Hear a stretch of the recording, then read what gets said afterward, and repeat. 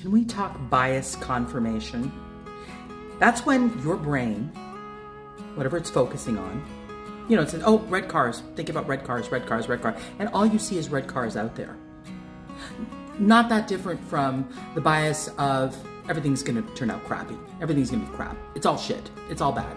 And you're gonna just basically, the world is gonna keep giving you tidbits that confirm that particular bias. That's why it's so important to do affirmations and to do focusing and visualization, so that your brain can get busy with a different kind of a bias, so that you then have the ability to see in the world a confirmation of that bias. That's what bias confirmation is. Constantly, the world is confirming your bias. It's confirming your opinions, it's confirming your thoughts, it's confirming what you constantly are thinking about.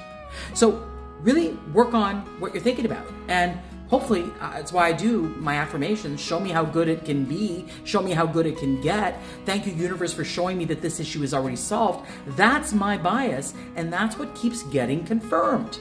Work on that. Work on a different bias so you get the bias confirmations that you actually want and need in your life to feel good, to have a sense of peace in life. Work on your bias.